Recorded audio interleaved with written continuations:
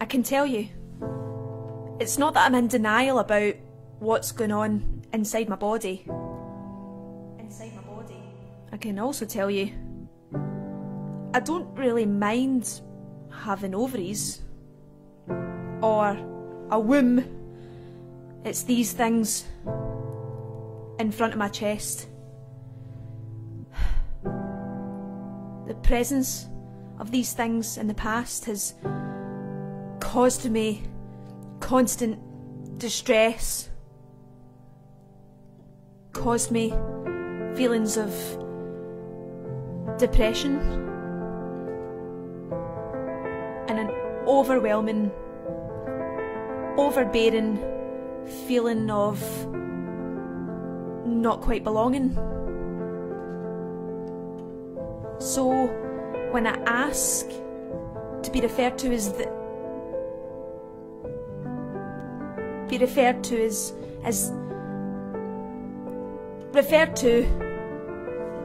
they, it's only to fool my unconscious mind and kinda distract me from what's going on in front of my body and sort of shield you from what's happening behind closed doors. It's like I'm a hard drive plugged into an incompatible computer. I can't reboot the software. Switching out the hardware is my only option. If I could reprogram myself to be content with what was going on in front of here, I would. I can't reboot the software because I don't want to take pills. I don't want expensive surgeries. Pills. Expensive surgeries. I just want to reboot my hard drive. Reboot expensive the hard drive. Surgeries. I don't want to take pills. Don't want to take pills. I don't want expensive surgeries. Expensive surgeries. I just want to reboot the hard drive. I don't want to take pills. Just want to reboot my hard drive. I don't want expensive surgeries. Just want to reboot the hard drive. I don't want to take pills. Expensive surgeries.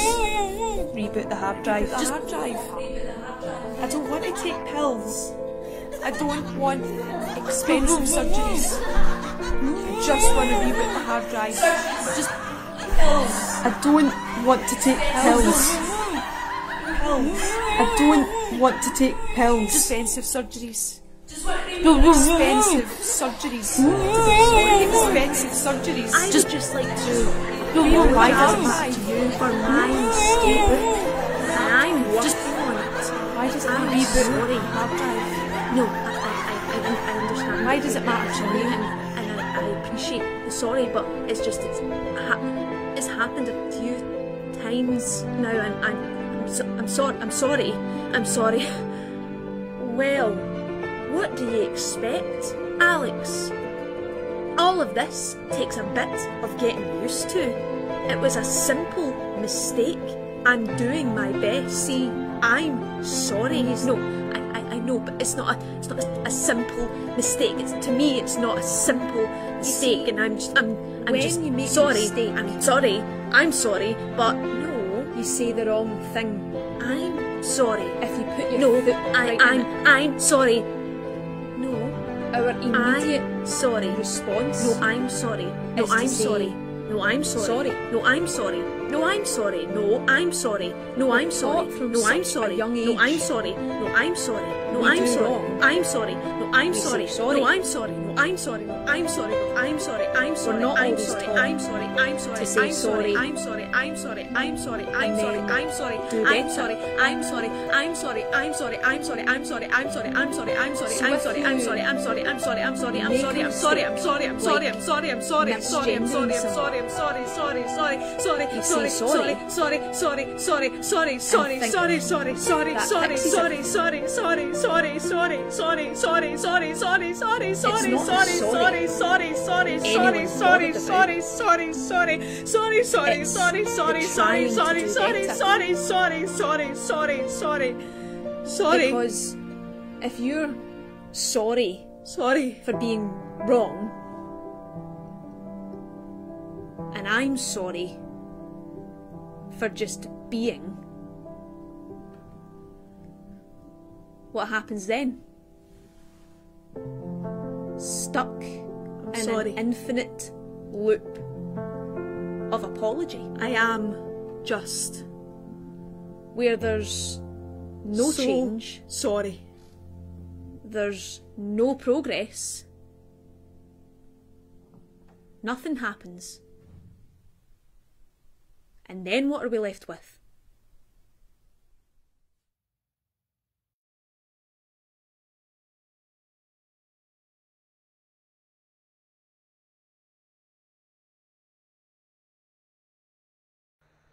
Hello there everyone, welcome to our penultimate session of the In Out Crowd Festival this week in honour of LGBTQ+ History Month. We are back at our usual time this evening, which as a bit of a night owl, nocturnal badger type person hybrid, I am very much feeling more awake today than I was yesterday. Although having said that, yesterday's show was fantastic and tonight's is going to be no different. We began the show there with a wee video that yours truly was starring in. You're very welcome. And that was also choreographed and edited by the wonderful Thomas Small, who is in our studio audience today as well. Tonight we're going to be looking at the subject of identity and how we feel comfortable in our identity and the sort of journey to get there. Later on we have got the fantastically fabulous drag artist and dancer Jake Evans, who's going to be doing a wee Vogue commercial fusion, and we talk a little bit about the history of Vogue and how that helped people find community and find identity, and that's something that, as I mentioned, this film is also based on. So we started off by pre-COVID era, don't worry, there was plenty of bleach involved even still. We started off by choreographing around the subject of trans and non-binary people using gendered bathrooms. So as you saw me kicking about in urinals and next to toilets, and there was definitely a toilet brush like right up against my back at one point, but it's all for the art, darlings, so you're very welcome. And we were taking articles that we've read, blogs that we read from lots of different non-binary and trans perspectives on using bathrooms and the gendered language around bathrooms, and also the strange fear and sometimes straight out hatred and aggression that people can receive when using bathrooms. There were stories that we'd read of even cis female people who looked more masculine, whatever that means, that were receiving a lot of hate for using a women's toilet, and then vice versa. So it was only amplified when people who were actually non-binary and trans that were experiencing these sorts of things as well. So we looked at that and explored the feelings of lots of different people, because we're all different and it's really difficult to use your own experience to be a catch-all for everyone's experience. So it was quite difficult to read all of these different incidents that had happened to people, but at the same time it was really refreshing to realise that, you know, you're not alone when people have these sorts of experiences, that actually unfortunately it is a recurring theme for a lot of trans and non-binary people. And as you can see, I am once again clad in my two different colours because I only did the one colour on Monday, so I'm having to play catch up. Tonight I'm wearing the yellow and the pink, and there's a little bit of a history all about the yellow and the pink and all the other colours. So we're going to take a wee bit of a deeper look as we check out our word of the sleigh. Oh, there we go. Wee bit of a delay, but it's all right. Delay of the sleigh. Now, of course, it's not so much a word of the sleigh, but more of an object of the sleigh of the day. So the pride flag as a whole, where does it come from? Well, to start off, these two colours represent different things, as we'd already mentioned. So yellow, although it's more of a mustard, but just ignore that. Yellow represented sunlight. And I think that that's true of even this era, because we absolutely know how to light up a dance floor. And originally, this would have been hot pink rather than pale pink. Hot pink in the original version of the pride flag, which you can't actually see in the one behind me, but if you were to see any of the typical rainbow flags just with the plain stripes on them, the hot pink represented sex. And that's it. Now, of course, non-heterosexual sex was regarded as a sin, which we've also discussed on the In Out Crowd before. It was illegal at one point as well, even in the UK. And it was something to be ashamed of. And even today, straight relationships, and in straight relationships, sex is still something that isn't really spoken of. As Mamoru had mentioned yesterday, it's something that people feel sometimes quite nervous to talk about. They don't know how to bring it up. It feels a bit awkward. Still very much a taboo. So the hot pink in the original pride flag symbolised our freedom of sexuality and our freedom of feeling pride in our sexuality as well. Now, between 1978 and 1979, the hot pink was removed simply due to unavailability of fabric. There you go. But that wasn't too long after the original pride flag was actually created. So the origins of it was Gilbert Baker, who was an openly gay activist born in 1951, grew up in Kansas and went on to even serve in the US Army for a few years, around 1970. After an honourable discharge, Gilbert taught himself how to sew. And in 74, he met Harvey Milk, an influential gay leader who, 3 years later, challenged Baker to come up with a symbol of pride for our LGBTQ plus community. The original pride flag flew at the San Francisco Gay Freedom Day Parade celebration, which was on June 25th, 1978. Listen to me hitting out with all these dates here. Done my research, so I have. Before this pride, it was actually the pink triangle, which was used as a symbol for the queer movement. This represented a dark chapter in the history of same-sex rights. The pink triangle was created by the Nazis during World War II to identify and stigmatise homosexuals, their words, in the same way that the Star of David was used against Jews and others, used against Jews and other people that unfortunately were targets of the Nazi regime. It functioned as a tool of oppression, and whilst our community tried to take the pink triangle and use it as a symbol of power and pride, Harvey Milk and others didn't want to use this symbol anymore. So that's why it had been suggested that Baker should come up with an alternative symbol that didn't have quite as dark a history and something that we could move forward with pride. And it's been suggested that Baker may have been inspired by Judy Garland's song Over the Rainbow and the Stonewall riots that happened just a few days after Garland's death, which, as we mentioned the other week at the In Out Crowd, was of course a massive icon for the LGBTQ plus community. Another suggestion for how the rainbow flag originated is that at college campuses during the 1960s, some people demonstrated world peace by carrying an original flag of the races, also called the flag of the human race, with 5 horizontal stripes from top to bottom, and they were red, white, brown, yellow and black. However, in modern day society, we can understand why that is something that may have been in poor taste, and so that's why they stuck with the rainbow flag. The first rainbow flags were commissioned by the fledgling Pride Committee and were produced by a team led by Baker that included multiple artists and other queer activists at that time. So we've already mentioned some of the original colours. However, I will just rattle them off for you now. So the hot pink represented sex, red represented life, orange represented healing, yellow represented sunlight, green represented nature, turquoise represented magic and art, and indigo represented serenity. However, as we mentioned earlier on this week, some of those colours are no longer part of the pride flag, such as turquoise and blue, turquoise and indigo, which have been merged together to create blue. And there's also been the addition of other hues of the colour, such as light blue and light pink for the trans flag. Now, in June 2018, there was a designer called Daniel Kozar, and Z released a redesign incorporating elements from both the Philadelphia pride flag and the trans pride flag, which is what you see behind me now, including the Progress chevron. So tonight, the colour that I'm wearing is the light pink to represent the part of the trans flag. And we believe here at the In Out Crowd and Shaper Caper that particularly for trans and non-binary siblings, massive change must still be made. And that is why the Progress chevron, which you can see here on my right hand side, is something that we celebrate, and we are thankful that that is part of our flag that we would fly at Prides nowadays. Because yes, it's showing how far we've come. It's also paying homage to those who fought for us to get to this space in the first place. And it's also showing the direction that we're travelling in, which is hopefully forward. And that has been your word of the sleigh. So I would like to just bring in my team that are kind of lurking away in the background there, and let's just have a wee conversation about it. Did you learn something today? Was this something that you already knew? And do you have any thoughts on the multiple iterations of the flag that we've had so far? Eleanor, I'll come to you first. Yeah, I mean, I knew about all the different colours because I've done a research project of my own about them. I know. I'm not doing Hot Topic for no reason here.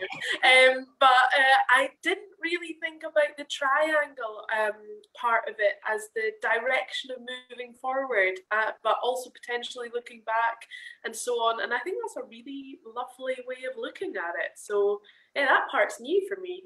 Lovely.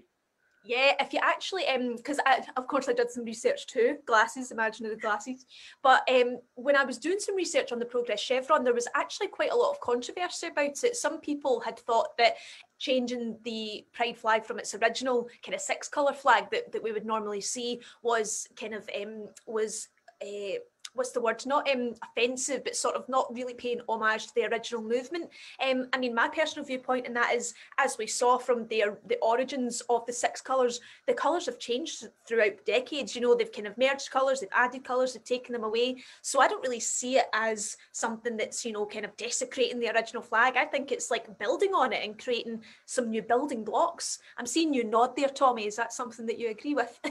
I know, I think I'm like a nodding dog or something. I just feel like I'm always like totally like Chuck Chuck. Oh, I mean, not ex-Prime Minister, sorry.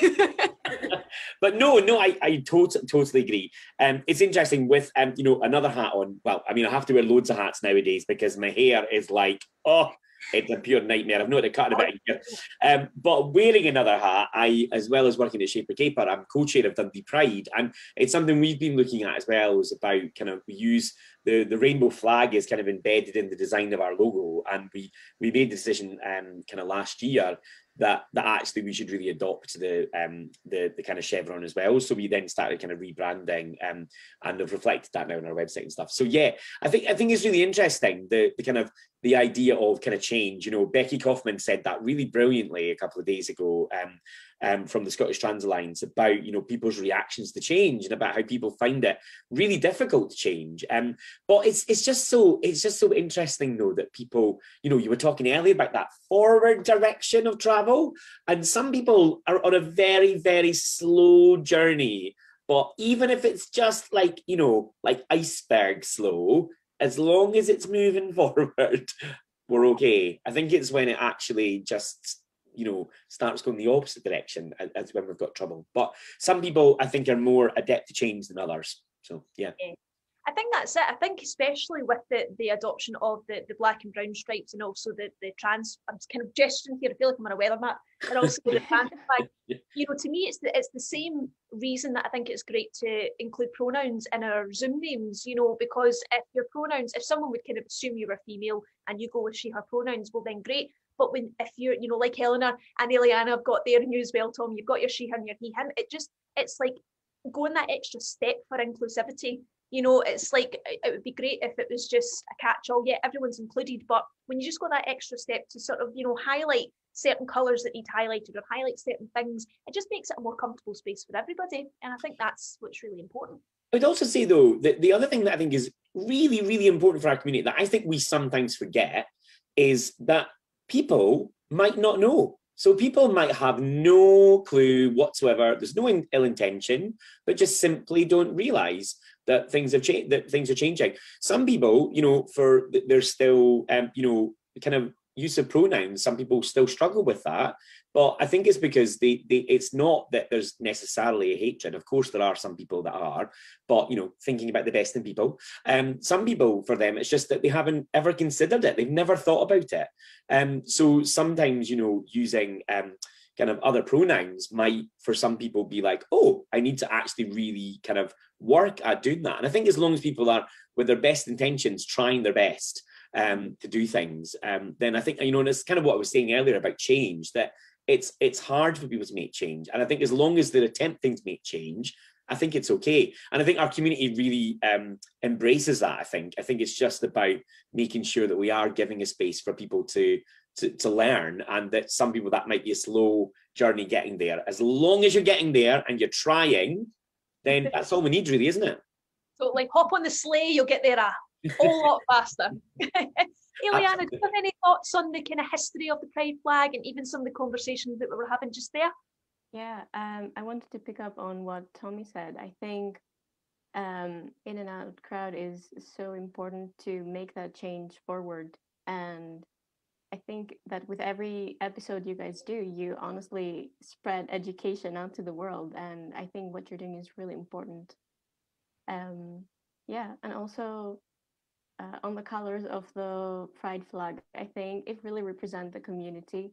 It really shows like the vibrant, the positivity, and yeah, I love that.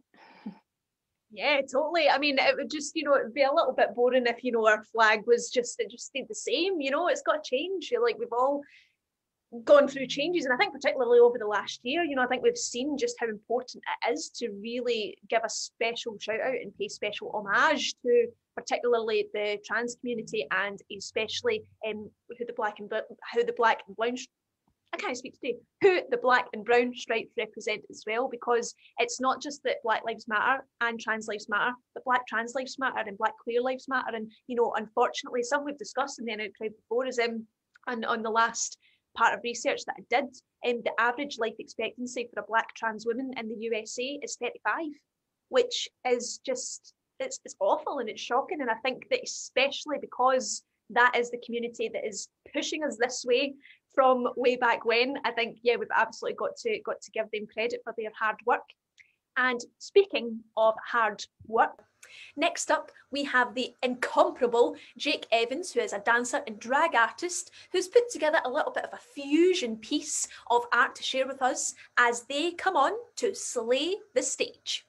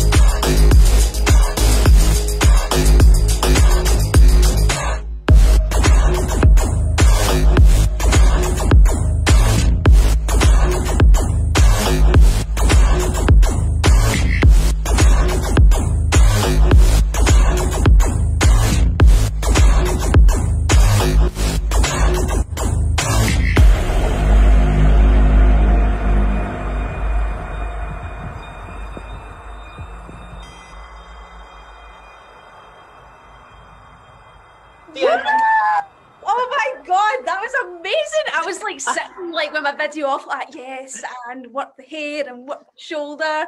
Oh, fantastic! Oh, what a way to like Thank you. what you do.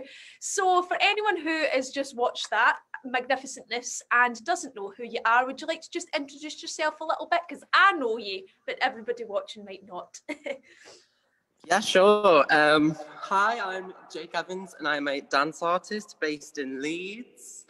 I'm also a drag performer. I'm also in a Vogue house called the House of Decay.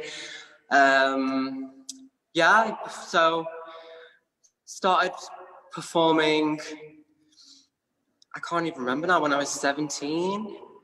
And yeah, trained, and then was touring some shows before the pandemic, which has cancelled all the gigs. So here I am right now.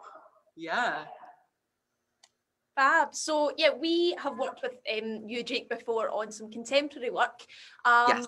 Where did the Vogue kind of that sort of style come in for you? Was that something that you've held throughout your kind of contemporary training, or was that something you fell into after? It's just really strange. It kind of all fell into place for me after I finished training, actually.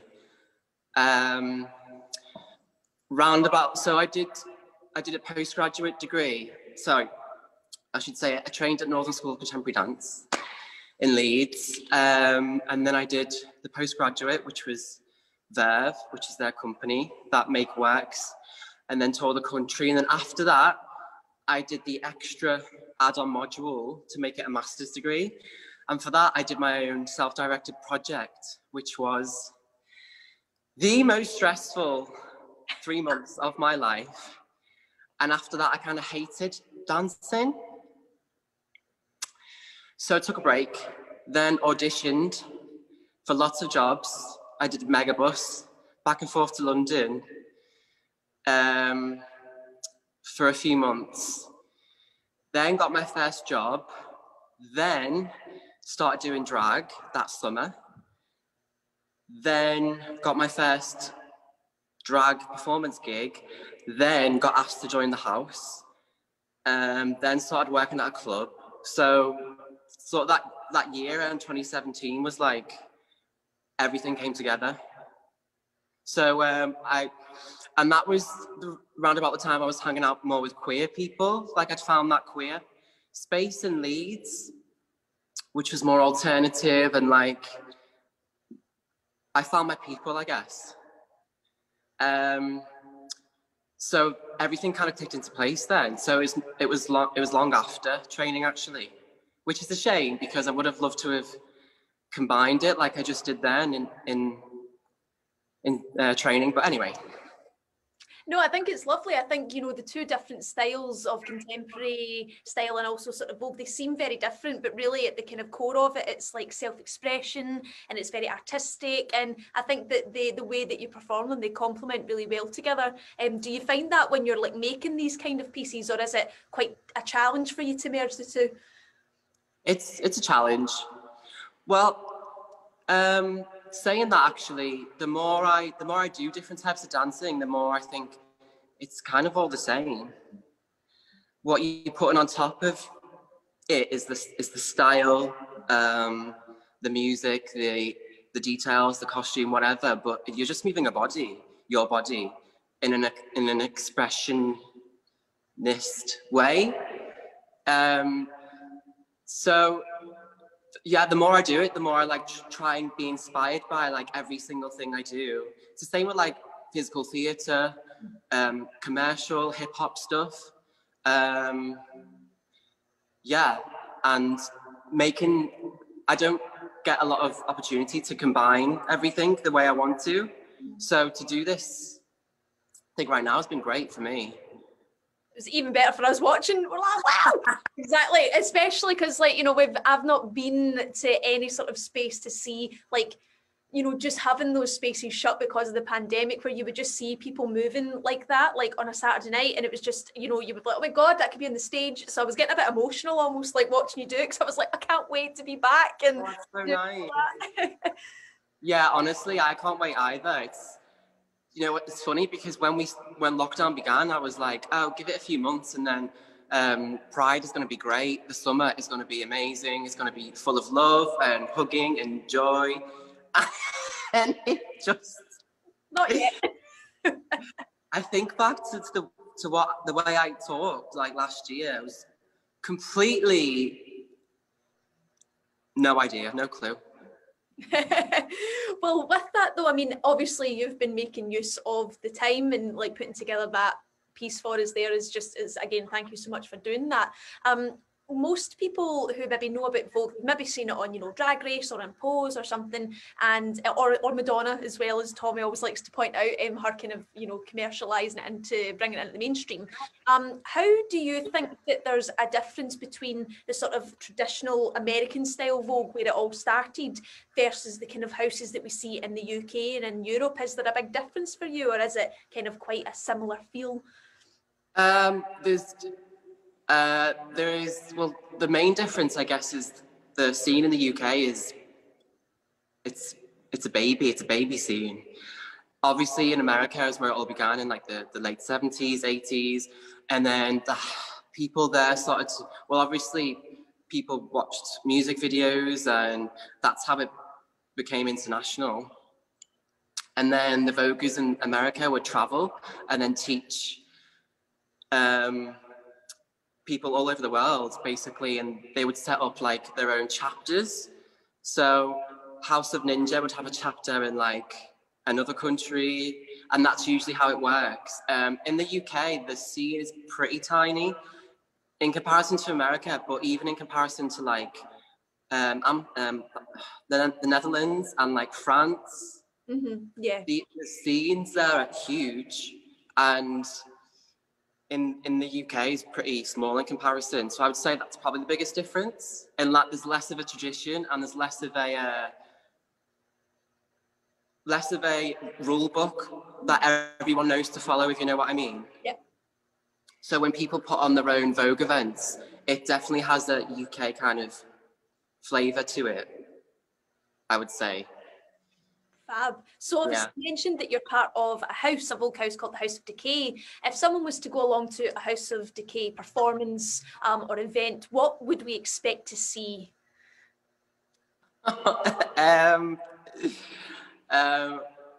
Sex. Exactly what I want to hear. Horror. Lots of lots of fire, I would say. What else? What do we do? Lots of risque stuff, I would say. Pushing the envelope in your face. Yeah. Maybe it offends you. Oh. Maybe it makes you think. It's political, it's sexy. Yeah, we are very political, very sex positive. Very, we think it's important to know your history, know your queer culture, and fight for trans rights, basically. Because without trans people, there would be no Pride. Without trans people, there'd be no voguing in the way we know it. Yeah, Black trans people especially. So sort of all that meshed into a performance. That's brilliant, amazing. Yeah, and anyone who follows Jake on social media, you have been very vocal, particularly recently about Black trans lives and Black Lives Matter and the importance of kind of protecting trans people in all aspects of life, not just kind of with the recent, there's been like some hate crime bill reform in Scotland, and there's been a lot of discussion on that in the news and such. Yeah. You talk about knowing your history. Is there anything that you can I'll just kind of discuss that a little bit more about, you know, the importance of history in Vogue, certainly kind of how you perform it. For me, is that I do see a lot of that kind of passion about our history coming through in your performance, and just like the importance of that. If someone's watching going, yeah, well, we know it's important, but how important is it really? What would you say to someone that maybe needs to know how important it is? Well, I would say that the whole language of Vogue and of ballroom that originated in Harlem in New York in the 80s. That whole lexicon of fierce, slay, queen, get your tens, all those things originated with ballroom. And we wouldn't know it today because obviously Drag Race has kind of exploded that whole language. But it didn't start on Drag Race, it started in those places in New York, which were marginalized queer people, Black, trans, Latinx. A lot of them were homeless because they got kicked out. A lot of them had no money. A lot of them were HIV positive. A lot of them were sex workers. So, and they all grouped together because they were experiencing all this oppression. And Vogue came out of that as kind of like a celebration of everything that society told you was wrong about your personality or your life. In those places, you could celebrate it. And sorry, I was going to say something else as well. It's also a protest as well. So voguing is a celebration of yourself, but also is a protest dance against society as well. And so all of that culture was very small, it was very involved, and now obviously it's exploded internationally throughout the world, and we all love it so much. We can't wait to watch the next episode of Drag Race. We all want to go to see the queens. We want to go to our local drag bar and support the queens there. It's the whole thing, and it's so great. And we owe a lot of that to the ballroom scene in the 1980s. And further to that, we owe a lot of our pride, protesting, the parades, the marches, to the queens in the 1960s, who originated the Pride Parade, which was a protest in its original form. And so it's important to know that and to never forget, because in a lot of places we think it's quite comfortable here in the West, in the UK, in the US, but elsewhere, like in Turkey, in Poland, Russia, these places, in Hungary, these places where now they're completely like drawing back on so many freedoms for queer people, and sort of as a reaction against the way the West has embraced it in a lot of ways, and has sort of furthered the amount of freedom, the amount of political freedom that we have. It doesn't exist for a lot of people, and they say, oh, this is a Western thing. We don't have that here. It's a Western ideology. It doesn't exist. We have no queer people, and it completely invalidates a lot of people's lives and experiences. And I think we need to remember that when we celebrate ourselves, because people are still fighting all over the world, and we should fight for them. It's very similar to white people or non-Black people fighting for Black Lives Matter, because when a group have freedom, then it lifts us all up. We all can experience more freedom that way, and not stand on people or knock people down. So yeah, I think that's why it's important to know your history, know your references. Yeah. Absolutely. I couldn't have said it better myself, Jake. I'm just sitting there like, yes, my God, legislators all over the world, my God. So I'm going to put you on the spot a wee bit here. Anyone who's watching who saw your piece and went, oh my God, that was incredible. I wish I could do that, but I don't think I can. Would you be up for showing us just maybe a little 8 count or so of like some little Vogue moves just in the upper body that anyone watching could just kind of do? Yeah, absolutely. Yeah, just arms or something, and I'll join in. See if I can move. I'll go with the most obvious. Okay. Yeah, you've probably seen this a lot. It's not that. Never do that. never ever do that. So the way I like to do it is this way. So this is, I should explain, this is like in Vogue Femme. So there's lots of elements of Vogue, or categories I should say. Dance-wise, there's old way, there's new way, and there's Vogue Femme. And in Vogue Femme, there's 5 elements. That is hand performance, which I did a bit of, duck walk, floor work, spins and dips, and runway. So I'm going to do a little bit of hand performance, which is your typical this. Yeah. So it's just, you've got your middle finger on your shoulder and your elbow is glued to your other elbow, if that makes sense. And then you just switch, switch, switch, switch. And it's important to keep the wrists very gay. Oh, always. I always say it's like you've had your acrylics done and you're gonna dry them. Nice and floppy and limp. And so we can go 1, 2, and then we circle it 3, 4. And then we go the other way. 1, 2, 3, 4. Yeah? Oh, you really feel it in your shoulders, don't you, when you're doing it properly? And actually, it's so hard to get your angles completely straight.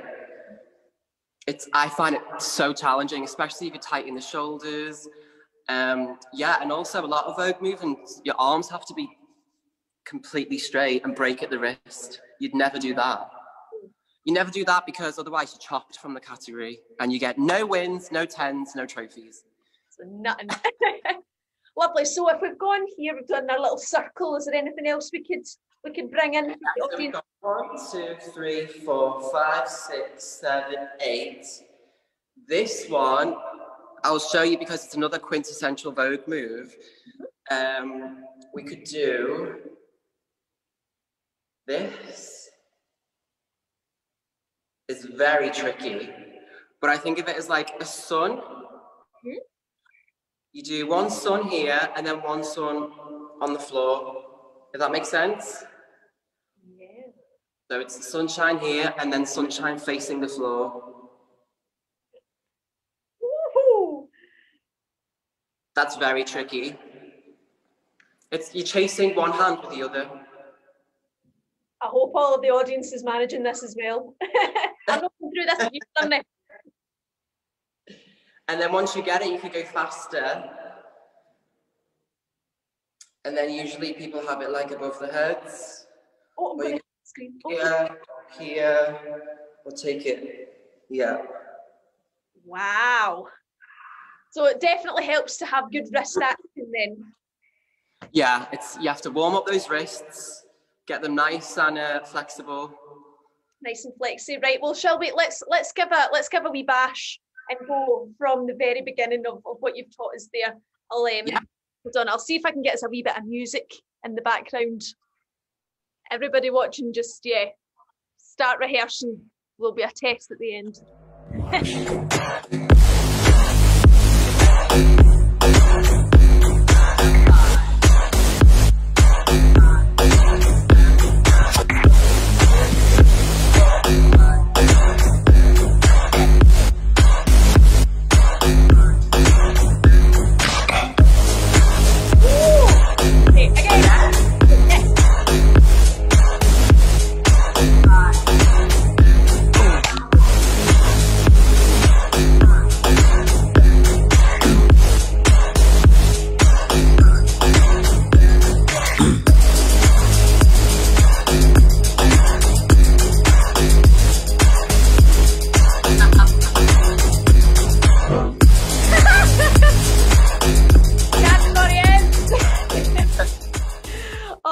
Fantastic. Oh, that was amazing. Yes, hopefully everyone's like stretched out their arms for now. It's actually really difficult to do sitting down as well. I feel like you need some space to.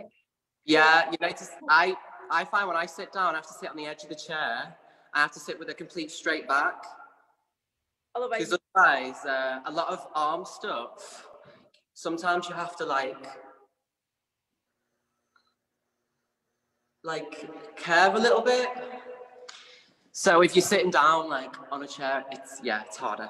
yes. Well, that was absolutely fantastic, Jake, and hopefully everyone watching is now well versed in Vogue. If people want to catch up with what you're doing, is there any particular social media that folk can kind of follow you on and see what you're up to? So I'm at Jake Daniel Evans on Instagram. I also have a website, which is jakeevans.co.uk. Newly produced, so yeah, great. So yeah, you can follow me there. Fabulous. Well, we do encourage everyone to follow, and of course, when everything opens back up again, fingers crossed, look out for Jake in a ballroom near you, or a drag bar near you, or a bar near you. Hopefully very soon. Thanks so much again, Jake. Thank you. Thanks a lot. Thank you so much to Jake there for his fantastic showing there, and I hope that yous are all, working out those arm muscles and hopefully get a nice hot bath, because I'm definitely sore after doing that myself. Once again as well, thank you so much to my fabulous team there, Tommy, Ileana and Eleanor, for having a chat all about the history of the Pride flag and also where we're headed forward. We will be back tomorrow night for our final instalment of the In Out Crowd Festival, and we do hope to see you there over on YouTubes. And with that being said...